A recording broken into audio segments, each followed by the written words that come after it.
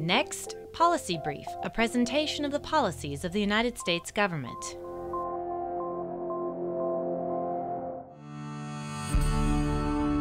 The United States supported Burma when more than 4 years ago the Southeast Asian nation embarked on a path toward democracy after nearly 5 years of military rule.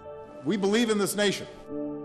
We see a future where democratic institutions can be accountable and responsive, where political activists are free, where elections are fair, where journalists can pursue the truth, where ethnic minorities can live without fear. Since the largely civilian government took the reins in the spring of 2011, important changes have been made, said U.S. President Obama during his recent trip to Burma. The economy has begun to grow. Political prisoners have been set free. There are more newspapers and media outlets. Children have been released from the military. And these are all important changes that have opened up greater opportunity for the people of Burma. But for many, progress has not come fast enough or spread far enough, said President Obama.